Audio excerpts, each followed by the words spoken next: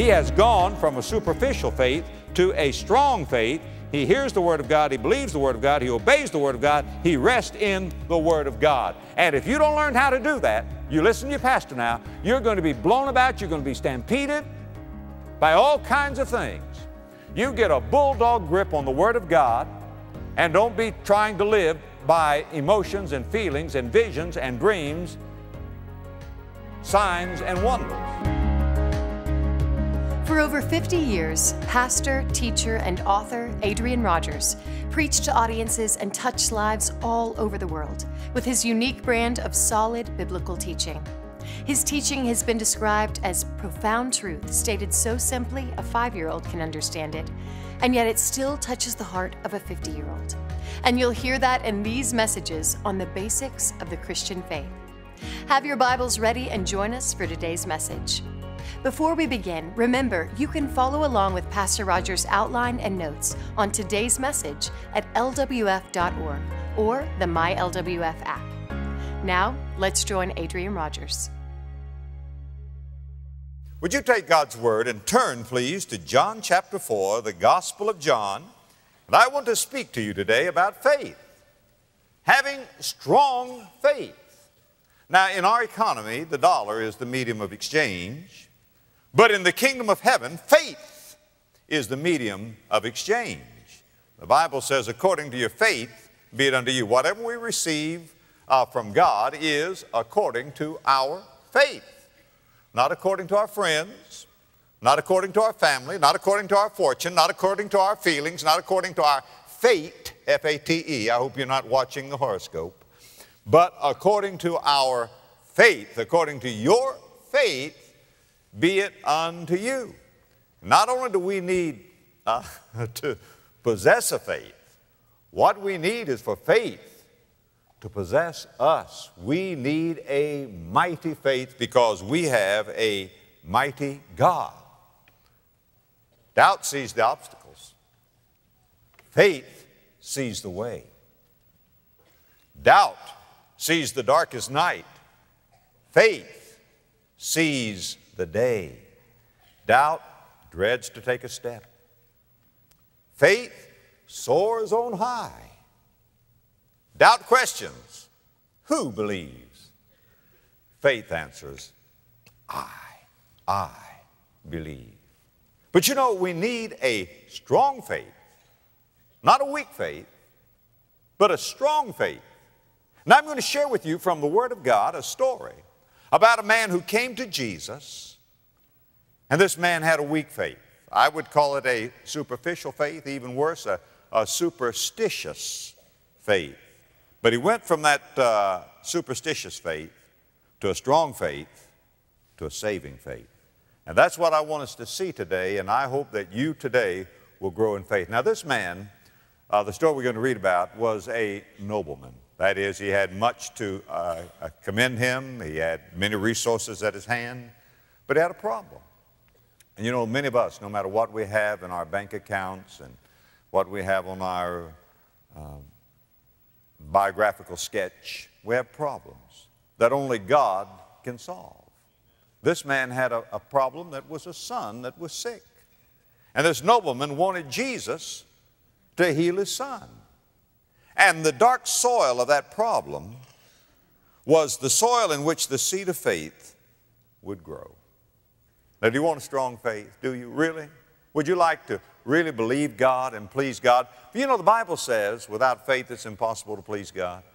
No matter what else you do, I don't care how beautifully you sing this morning, how sacrificially you give, how circumspectly you walk, how faithfully you serve. If you're not believing God, you're not pleasing God. Without faith, it is impossible to please God. And the greater your faith, the greater glory God gets, the more pleased He is with it. And by faith, man gives God pleasure, and by faith, God gives man treasure, real treasure. So, let's see here something about a strong faith. Begin reading with me in verse 46. Chapter 4, verse 46. So Jesus came again into Cana of Galilee, where he made the water wine. And there was a certain nobleman whose son was sick at Capernaum. When he heard that Jesus was come out of Judea into Galilee, he went unto him and besought him that he would come down and heal his son. For he, that is the son, was at the point of death. Then said Jesus unto him, Except ye see signs and wonders, ye will not believe. Now, Jesus was not giving that just simply as a statement of fact. He was giving that as a rebuke to this man. Jesus is rebuking this man who was looking for signs and wonders. The nobleman saith unto him, Sir, come down ere my child die. Jesus saith unto him, Go thy way, thy son liveth. And the man believed the word. Now, if you don't mind marking your Bible, would you underscore that? Would you underscore that? And the man believed the word. Now, what we have here is in opposition, signs and wonders and the word. That's what we have. First, Jesus rebukes him. Except you see signs and wonders, you'll not believe. And then Jesus speaks to him, and there's a transformation, and now it says, and the man believed the word. What you have on the one side are wonders, and what you have on the other side is the word. Now that's very key, so I hope you'll keep your heart and mind on that. And the man believed the word that Jesus had spoken unto him, and he went his way. And when he was now going down, his servants met him and told him, saying, Thy son liveth. Then inquired he of them the hour when he began to amend.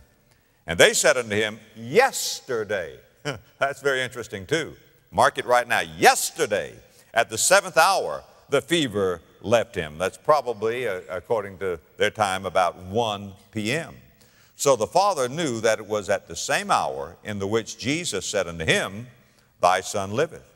And himself believed, and his whole house. Well, I thought he'd already believed. Now it mentions he believes again.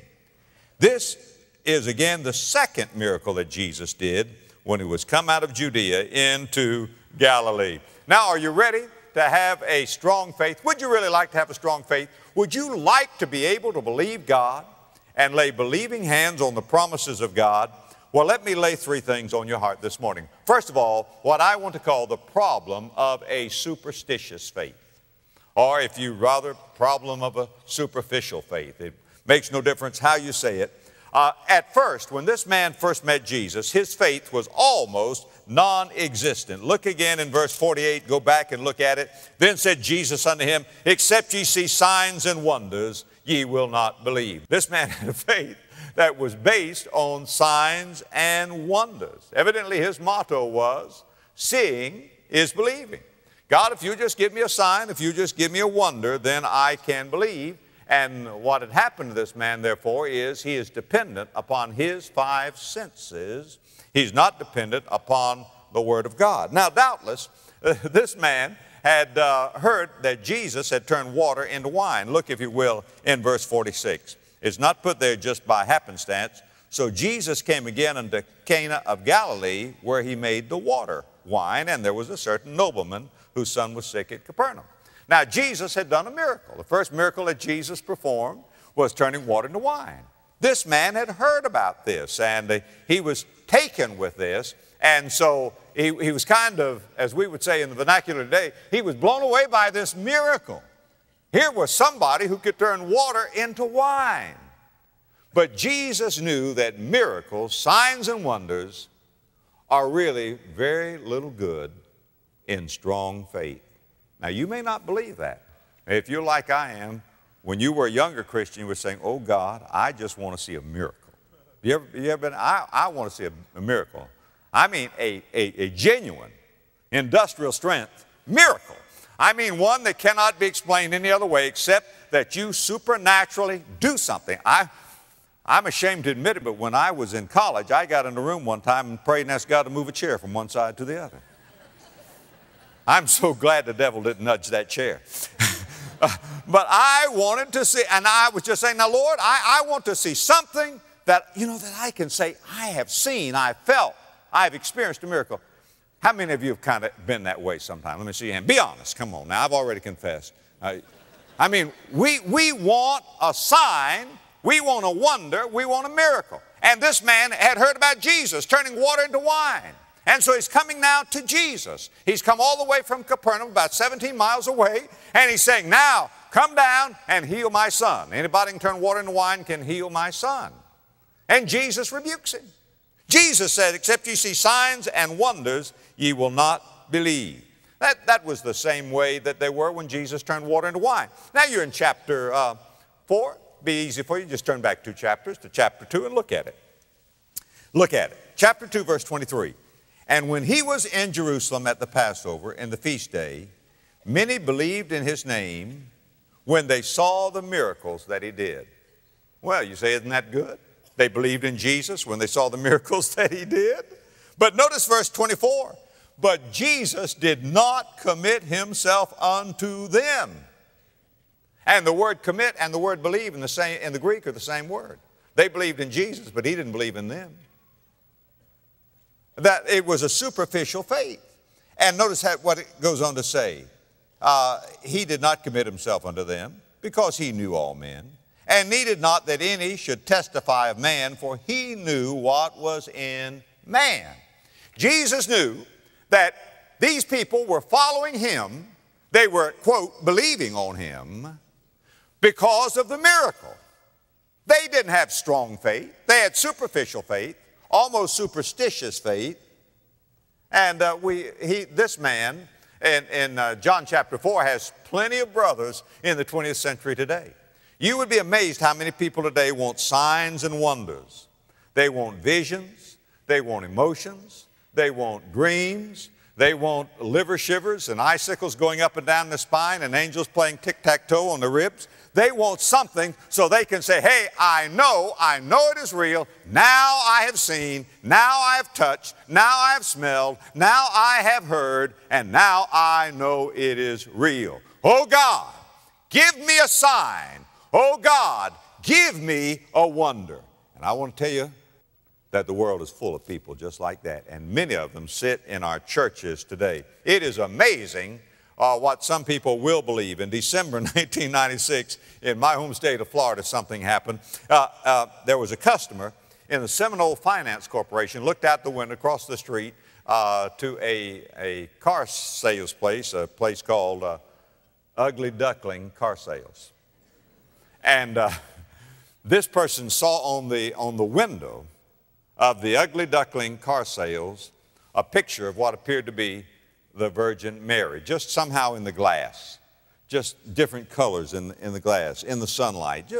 It wasn't painted on there or anything, but she just saw what appeared to be an image of the Virgin Mary. Well, she went out and said, look, I have seen a miracle. I've seen the Virgin Mary on the window pane of the Ugly Duckling Car Sales. Well, would you realize, or do you understand, that folks down there in Florida, it was near Christmas time, they had a traffic jam of nearly 60,000 people coming to see the Virgin Mary on a window pane. And some brought flowers to place it beneath the window. Some were sure that the image was an absolute miracle. Digna Feldman brought her 20-month-old grandson to see the image. She said, this is a miracle. I pray for her, that is the image on the window pane, to protect him. And then there was another woman named Tammy Park who said, oh, she's beautiful. This is unbelievable. I would say that's right. It is unbelievable. And she brought a daughter and prayed to the image on the window pane that God would perform a miracle, that the image on the window pane would perform a miracle and heal her daughter of a disability. Now, Jesus did perform miracles. And no ifs, ands, and buts about that. And why did he do it? Why did Jesus give signs and wonders? Well, he did that to authenticate his ministry. Let me give you a couple of verses to put in your margin. One is Acts chapter 2, verse 22. Now, you don't turn to it. I've copied it out to save us time because I have a lot to say today. Just put it in your margin. Acts chapter 2, verse 22. Ye men of Israel, hear these words. Jesus of Nazareth, a man approved of God among you by miracles and wonders and signs, which God did by him in the midst of you, as ye yourselves also know. Jesus did signs and wonders. You cannot take that out of the Word of God, nor should we wish to. Well, why did he do signs and wonders? Well, we're in the Gospel of John. If you were to fast forward to John chapter 20 and look in verses 30 and 31, you'd read, and many other signs truly did Jesus in the presence of his disciples, which are not written in this book. But these are written, now listen carefully. These are written that you might believe that Jesus is the Christ, the Son of God, and that believing you might have life through his name. Now, God did miracles to authenticate the ministry of Jesus, but the miracle was not for the miracle's sake. The miracle was that you might believe on Jesus and have eternal life. Not that you might seek a miracle, but a Messiah. Not a sign, but a Savior. Now, it's also clear that the apostles did signs and wonders. Some people think that we ought to do signs and wonders because they were done in the New Testament, but these were the signs and wonders done by the apostles. Put this verse down, 2 Corinthians 12, verse 12. Truly, the signs of an apostle were wrought among you in all patience, in signs and wonders and mighty deeds. Now, the apostle Paul had power to do miracles, signs and wonders and mighty deeds. And God authenticated the ministry of the apostles with signs and wonders. Hebrews chapter 2, verse 4, put that verse down. God also bearing them witness, both with signs and wonders and divers miracles and gifts of the Holy Ghost, according to his own will. Now, they did not have the power to do signs and wonders according to their own will, but God took the apostles. And because they were apostles and they were setting the foundation of our faith, God authenticated their ministry with signs and wonders. But folks, that is not the program for the whole age. God has given us something better than signs and wonders, and I want to show that to you. Listen, what is wrong with demanding a sign? What is wrong with what this man first did when Jesus rebuked him and said, except ye see signs and wonders, you'll not believe? As a matter of fact, Jesus said, an evil and an adulterous generation seeks a sign. Now, boy, that's pretty strong. An evil and an adulterous generation seeks a sign. Well, why is it so bad? Well, first of all, it's dishonoring to God. Why is it dishonoring to God for you to say, God, give me a sign, give me a wonder so I can believe? Well, we have his word.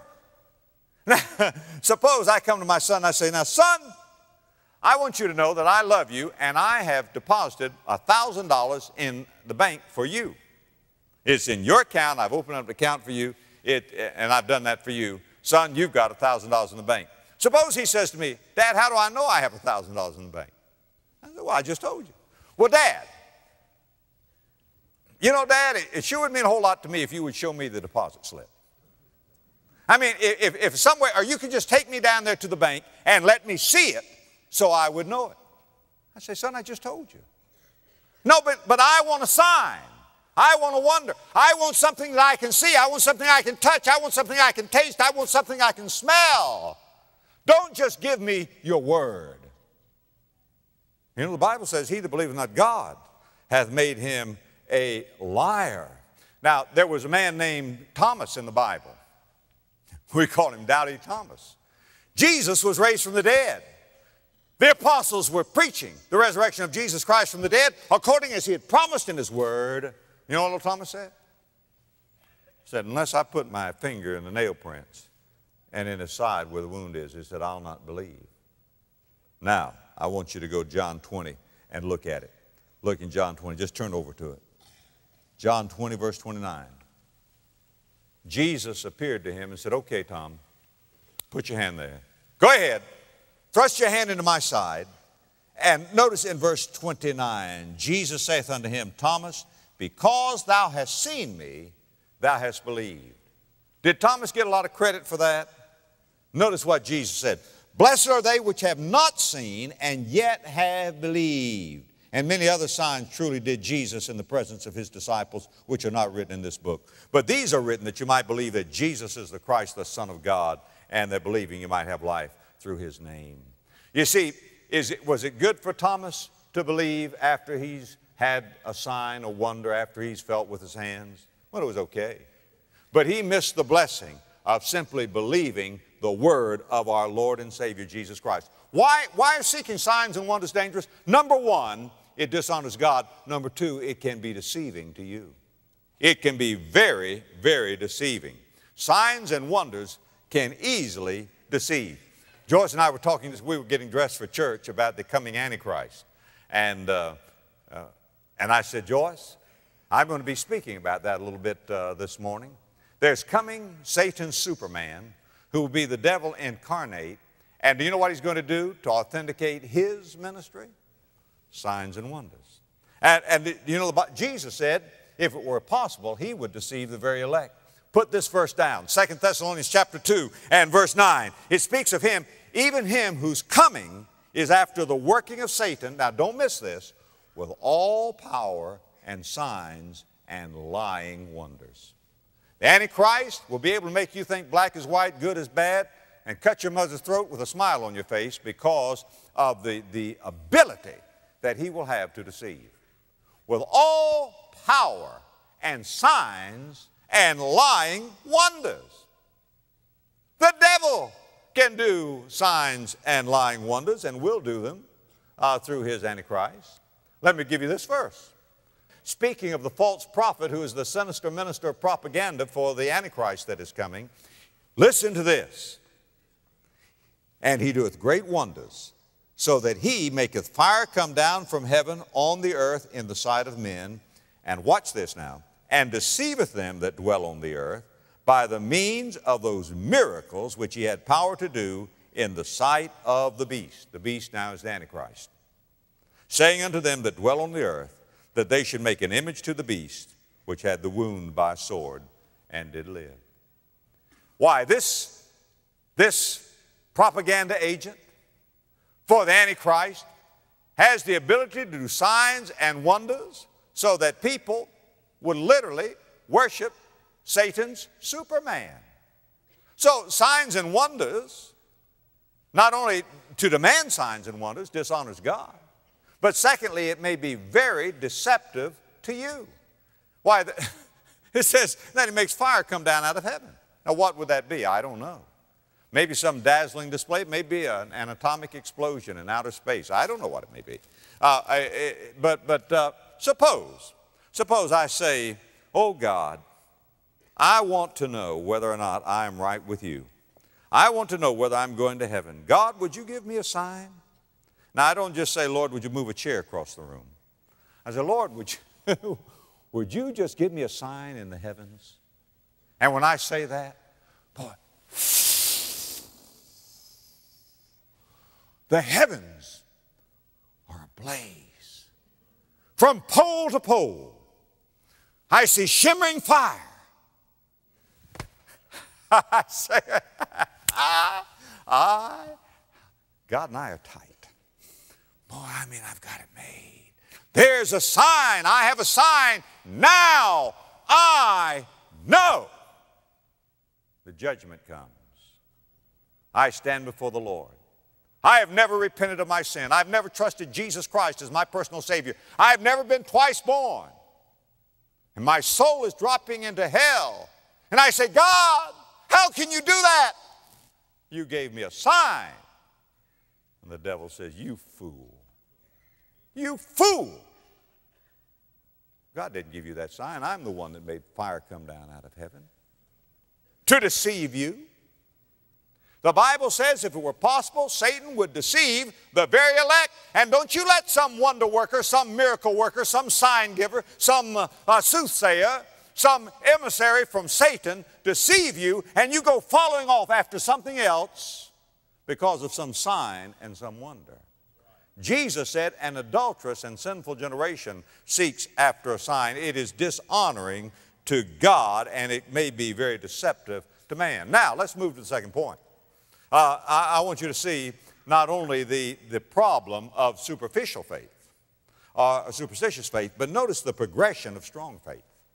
I want you to see how this man moved from a weak faith to a very strong, solid, substantive faith.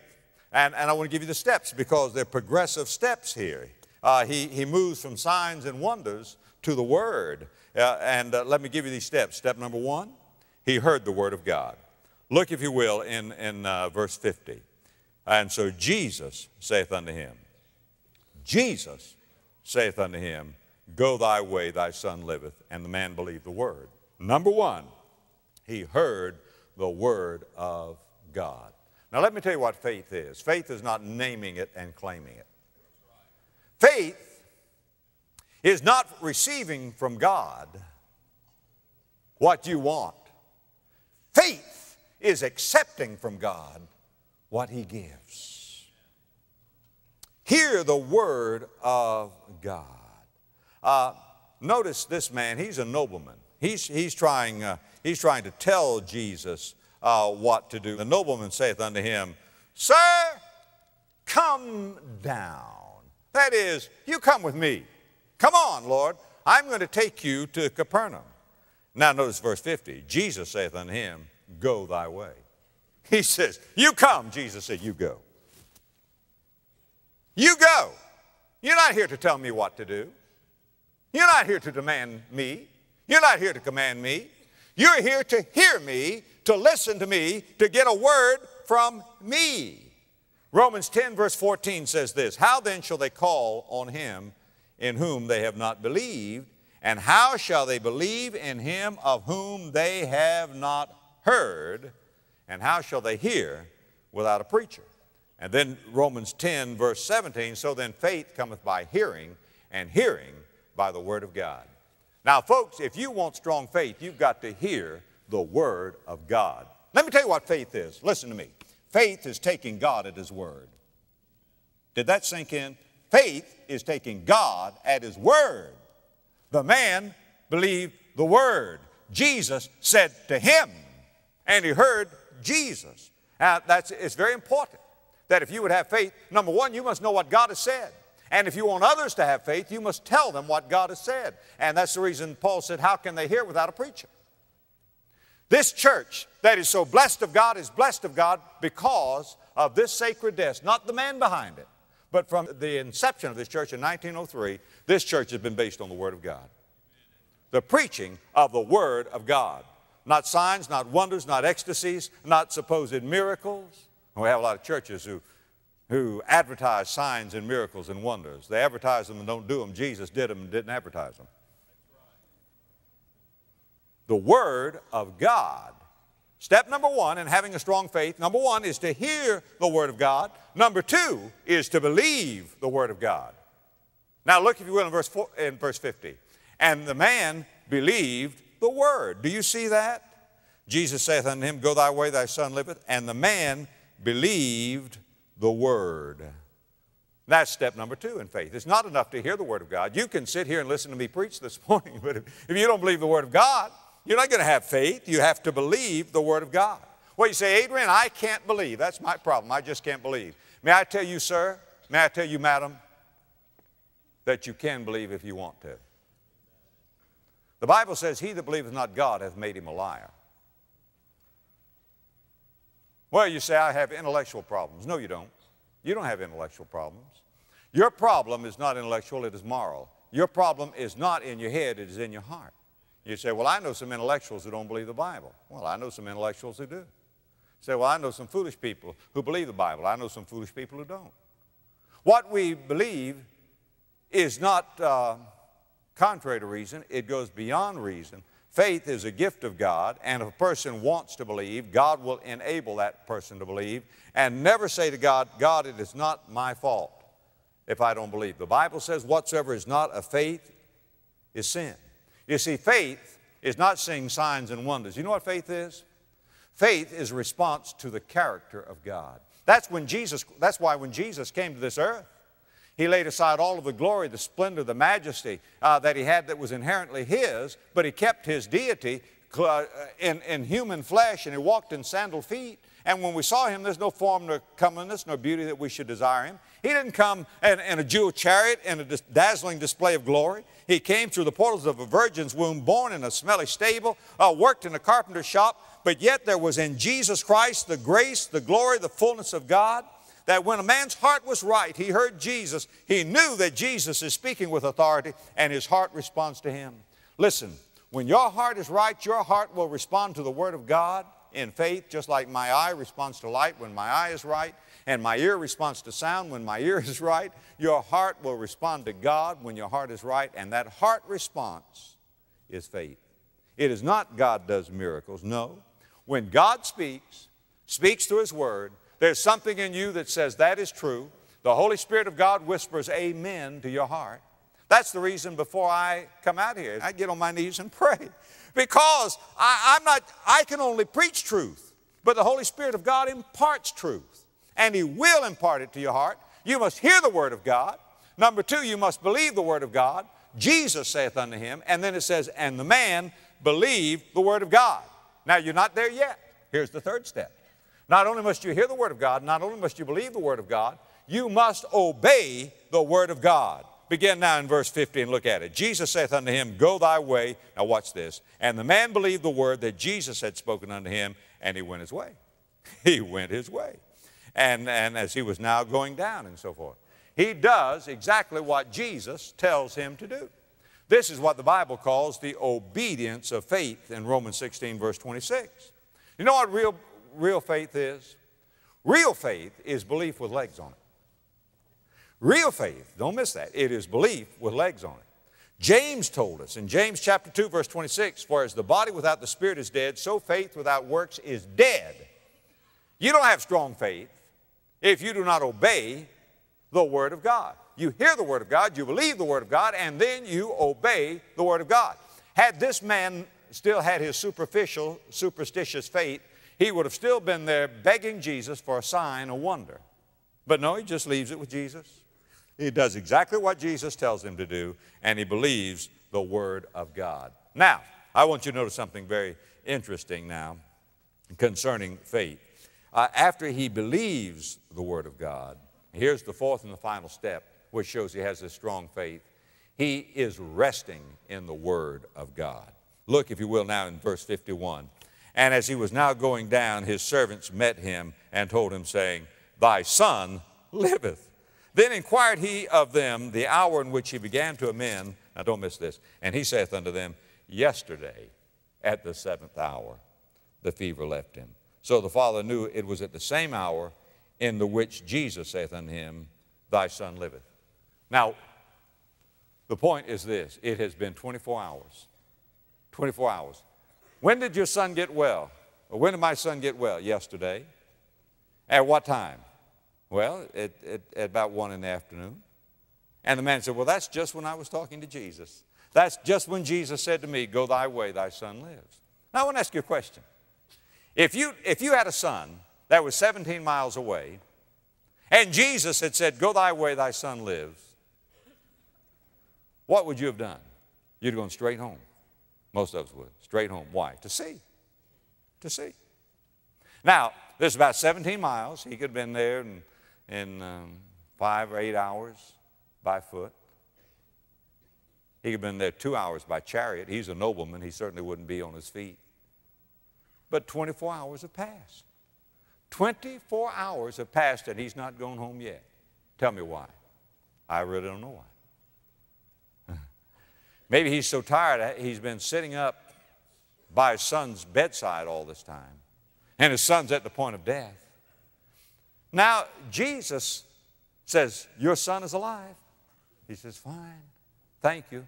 He is resting in what our Lord has done, and it is what I want to call the rest of faith. Here's a scripture that I copied out for you, Psalm 37, verses 5 through 7. Commit thy way unto the Lord, trust also in Him, and He shall bring it to pass. And He shall bring forth thy righteousness as the light, and thy judgment as the noonday. Rest in the Lord, and wait patiently for Him.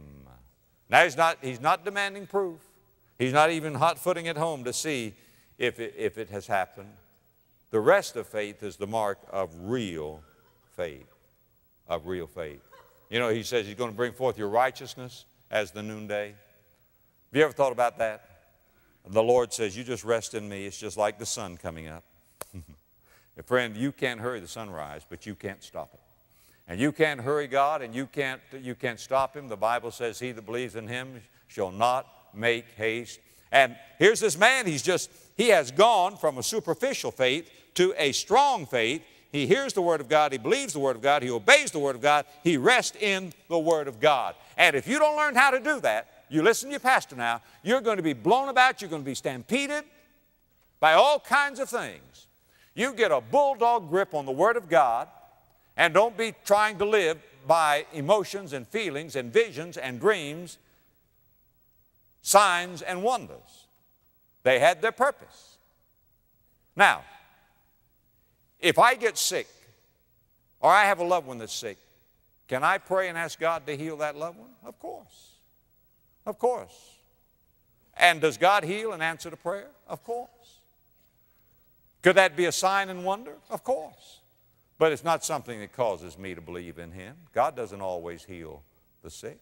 I come to Him and I ask Him, and I thank God that He heals, and I believe He has healed me. Is it wrong to go to a doctor? Not at all. Jesus said in Matthew 9, verse 12, they that are sick, they that are whole don't need a doctor, but they that are sick. Well, you say he's talking about spiritual things. Yeah, but he used the truth to illustrate spiritual things with. He wouldn't have illustrated spiritual things with a lie. Jesus said sick people need a doctor. So what do? If you get sick, you pray, and then you go to the doctor and do what the doctor tells you to do. Now, here's the last thing, and we really got to hurry here. I want you to see now the provision of saving faith. We've talked about superficial faith, strong faith, and now it moves to saving faith. Look in verse 53. So the father knew that it was at the same hour in which Jesus said unto him, Thy son liveth, and himself believed, and his whole house. Well, wait a minute, I thought he already believed. Well, no, this is a different kind. He's moving up another notch. The man believes now, not in a miracle worker, but in a Messiah. This time, the man is born again. He believes in Jesus as his Lord and Savior. Can you imagine him getting home? What a time of rejoicing there must have been as they hug. He sees his son, he's well, and so forth. And then this man says, now wait a minute, let me tell you. Let me tell you about Jesus. Let me tell you about the Messiah. And they come to a saving faith in the Lord Jesus Christ, because that's what the Gospel of John is written about. These things are written that you might believe that Jesus is the Christ, and believing you might have life through His name. Jesus did not come as a healer. Jesus came as a Savior. Luke 19:10, Jesus said, the Son of Man has come to seek and to save that which is lost. And so He didn't heal everybody. He went to the pool of Bethesda. There were many sick people there. He just healed one, as we're going to see in another chapter. No, all of these are miracles that point to the greater miracle, which is the new birth. I wrote a book called Believe in Miracles, but Trust in Jesus.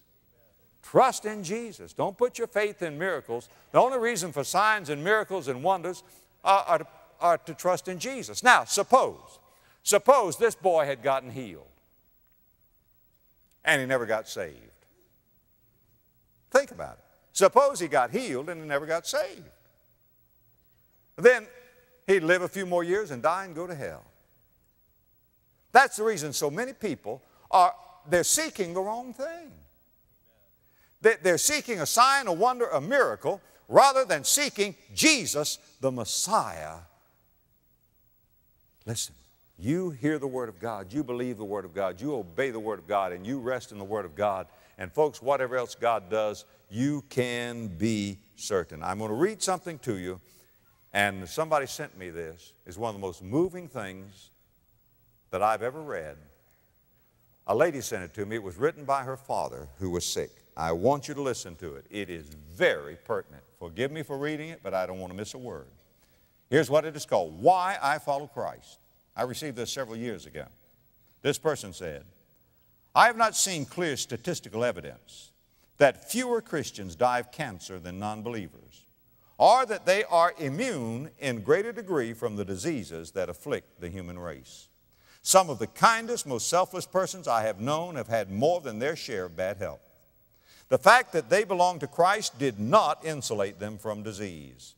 Therefore, I will not follow Christ for promised healing. I will not deny or dispute evidence of restoration of health. I will rejoice at every recovery from what seems to be hopeless, threatened death. I will not hesitate to pray for recovered health for my loved ones and acquaintances. I will set no limits on what God may do, but I will not follow Christ for promised healing. I see no sign that Christians escape disaster and accident more often than others. I have helped dear friends empty muddy water out of dresser drawers and new appliances after a disastrous flood. I remember as a child taking clothes to a widow with 5 children whose house had burned to the ground. A bullet makes no detour around the body of a believer. Therefore, I will not follow Christ for any promised protection from disaster. I will not scoff at amazing survivals, nor deny that providence has and continues to work for the good of God's own. I will continue to pray for protection from wicked men and tragedy, but I will not follow Christ for promised protection from accident or catastrophe. I do not observe that Christians are especially favored with prosperity. Like James, we have all seen the rich oppressing the poor, and justice is rarely perfect in this world. The psalmist has said that he had not seen the righteous forsaken nor his seed begging bread, and in the deepest needs of life, that is certainly true. But all of us have known people of integrity who have not prospered. Therefore, I will not follow Christ for promised freedom from physical want or the hope of affluence. I am not sure that Christians have stronger personalities or fewer neuroses than non-believers. I do know that there is no bitterness like religious bitterness, and no arrogance more insufferable. I have watched Christians suffer emotional and mental disabilities. And though it may seem heretical, I'm not sure that I would really enjoy living in the same house with either the Apostle Peter or Paul. That's interesting. God wills that the mind of Christ be formed in us. And there's no doubt in my mind that the Christian's attitudes and actions will be improved by his Christianity. But I will not follow Christ for any promise of personality enhancement or perfection. Now listen to this. Why then follow Christ? Why become a disciple of Jesus when life may become more complicated, as he so often warned? For one reason alone. In Jesus we behold the face of God. He is the truth, the everlasting truth, God in the flesh. I know that in His life, death, and resurrection, I am reconciled to God, the giver of life. I believe that nothing can separate me from the love of God. He has all power and goodness. I trust in Him and His promises. To Him I offer my life, damaged or whole, brief or full of years. It matters not. He is the one certain thing in an uncertain world. He is to be worshiped, not so something will happen to me or to the world. Something already has happened to me in the world. But because He is God, who through Christ has reconciled the world to Himself. He saves me. He is my justification. He is the center that holds. To worship the God of our salvation, to offer sacrifices of praise and thanksgiving, that alone is our vocation. We offer our lives to God, not so as to be healthy, wealthy, or wise, not even so as to gain strength to do great things for Him. We offer our lives to Him because He alone has claim upon us. Boy, is that not great? Is that not great? Don't be looking for some sign, some wonder, some miracle that's going to get you out. Let me tell you something. Jesus is the Savior. He suffered, lived, bled, and died for you, rose from the dead. And if you'll trust Him, I promise you, according to His word, He will save you and He will keep you. And one day we'll be gathered around the throne to give Him praise forever and ever and ever.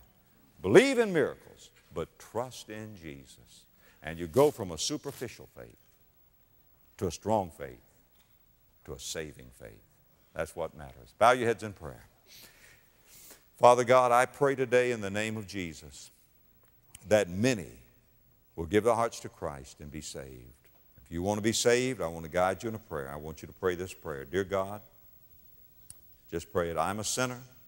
I'm lost.